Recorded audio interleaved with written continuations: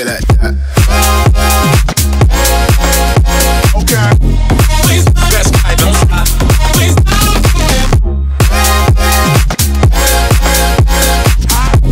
Please, best I don't stop. Please. Do it like that. Okay. Please, best I don't stop. Please. Do it like that.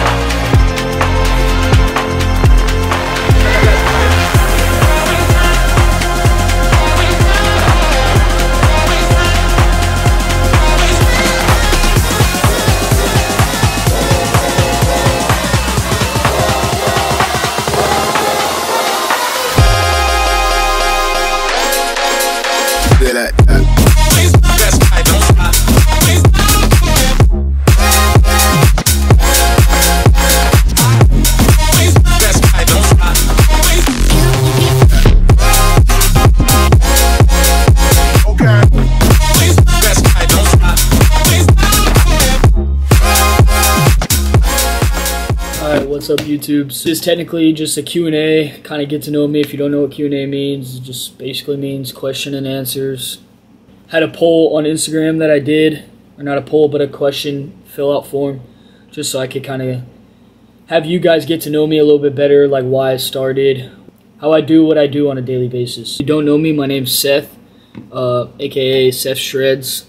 A dope little name I created for myself, but I didn't get too many of these, but I got enough to make a good little, video out of it. So the best gyms in College Station.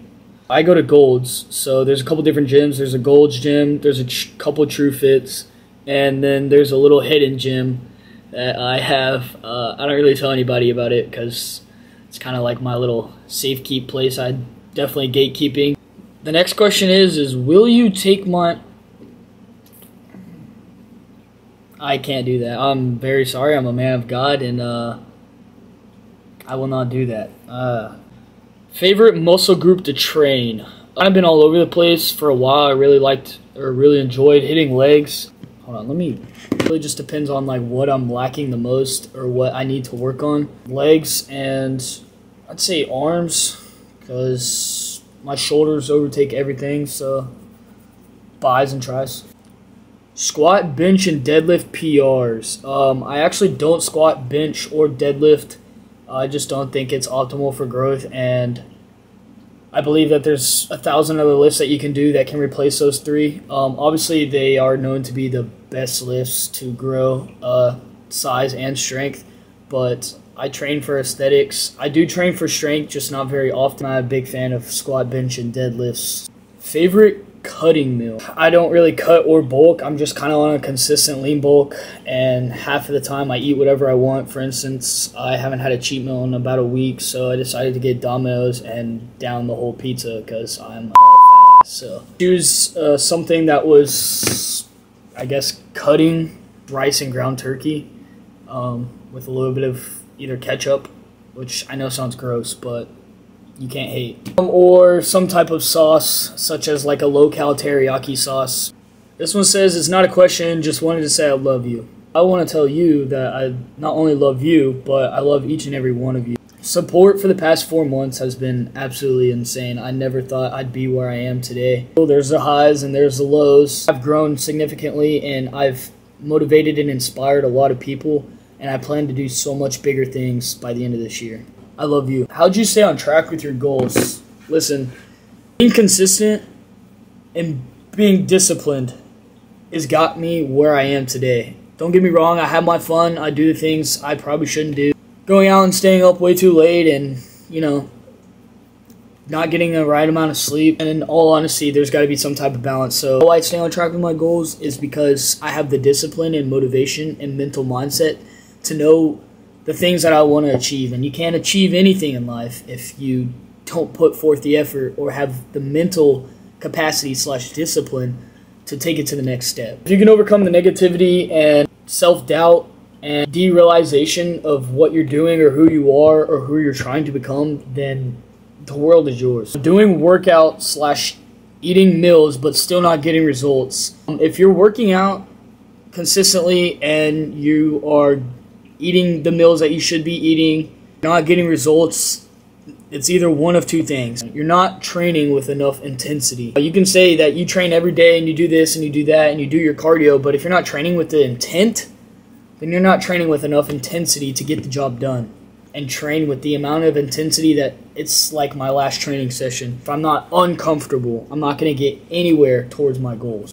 Number 2, your diet may be off. You can say you're eating the right meals. You may be eating too high of carbs, high of fat, or saturated fat. You're not watching sugars, eating healthy.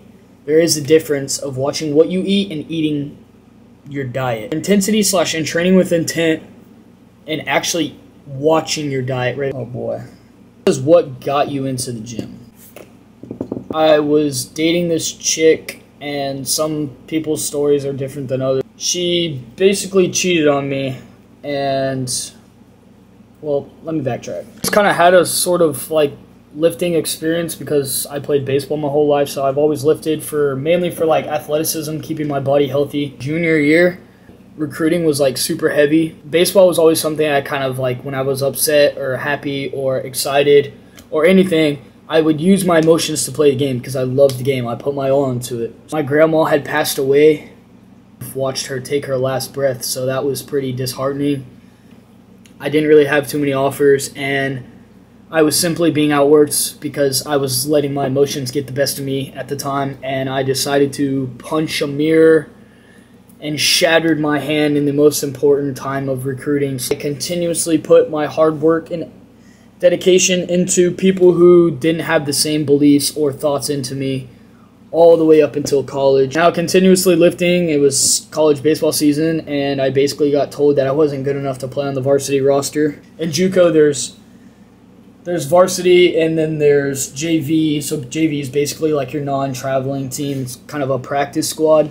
Well, I wasn't going to settle for this, so I basically started working out even harder. I was doing 2 practices a day, had scheduled meals, had scheduled classes. It was basically a clusterfuck.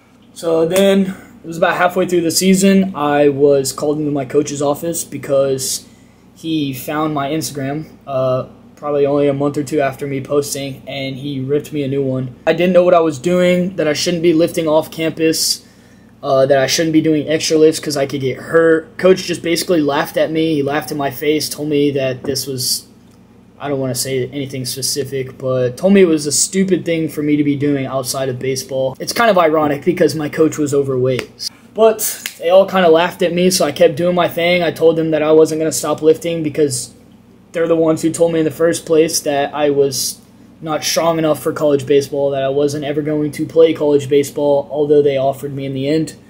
Then I moved to College Station so I could be around sort of like-minded people, but also still have the college atmosphere. And when I got here, diet was so on point. I was actually 5% body fat. I was pretty lean. I was still going through some things. I quit baseball, so that was pretty sad. And I had no idea what I was doing with my life. At the end of the day, your physique or what you've built for your body is not something that can be made fun of because you're in there working. Nobody can steal it. Nobody can tell you you can't have it because you have it. You've worked for it. Simple as becoming a better person and becoming who you want to be. The main reason I got into the gym was just because I was tired of being let down, tired of depending on other people, tired of trying to prove to people that I'm worth something, because I know and God knows that I'm worth more than anyone can ever imagine. And you are too. No matter what you're going through or what you've been through, you will always come out on top through God's light. God will shine His light on you. He'll show you the path. He'll show you the way. And just know that you are loved, not only by God, and you're loved by me. So I absolutely love to inspire and motivate and push people to their limits. Giving people advice, helping people putting a smile on their face. Just know that things will change, and you just have to put your all and your heart into it.